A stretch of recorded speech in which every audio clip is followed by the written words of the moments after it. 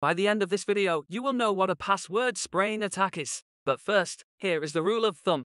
You should never use applications that store passwords in plain text format. If they fall into the wrong hands, your accounts will be exposed. This is where hashing comes in. Hashing is different from encryption, simply because you can always decrypt the text back to its original format, unlike hashing, which turns plain text into a unique code that cannot be reverted back into a readable format. A brute force password attack is one of the most common techniques used by hackers to log into accounts. A brute force attack will try all possible combinations of letters, numbers, and characters in order to guess the right password until there is a hash match. The downside of using a brute force attack strategy is the possibility of getting locked out of an account for trying too many passwords. So, another method used by hackers is a password spraying attack. Instead of getting locked out of an account or getting a silent alarm triggered, a malicious hacker will try the same common passwords on multiple accounts, like 12345, the word password, and so on.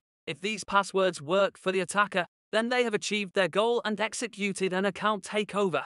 If not, the attacker moves on to the next account to repeat the same process. Creating a strong password is necessary to avoid any password cracking attempts. This is why you should always consider using a password manager. And in the most unlikely event that your password is known, ensure that you activate multi-factor authentication to add an extra layer of security. I hope you found this video helpful. Stay safe, and I will see you in the next one.